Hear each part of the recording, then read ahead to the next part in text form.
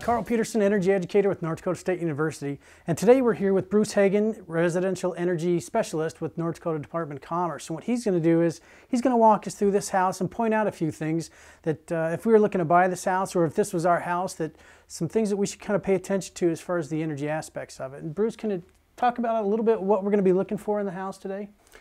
Well, Carl, what we're going to do is just kind of go through the house the same way we would do an energy audit for the weatherization program, which we run. We're going to go and look at the insulation in the attic. We're going to check the walls. We're going to look at the basement insulation. We'll go ahead and we'll look at the windows and the doors. We'll look at the heating system. We'll look at the lighting, the appliances, and just check everything that we would during a normal energy audit. Okay, what I'm seeing in the attic here is a couple different layers of fiberglass that have been put in. There's actually a pretty good amount of insulation, but it's not installed very well. It's jumbled up and piled up in places. There are openings. I guess the biggest thing I would say would be it probably is a good candidate for at least a little blown-in insulation on the top, just to make sure it's a good even coverage, because what's here is not very even.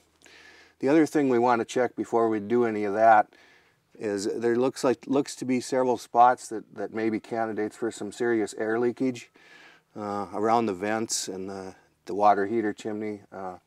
So those should all be checked before any work would be done in here also.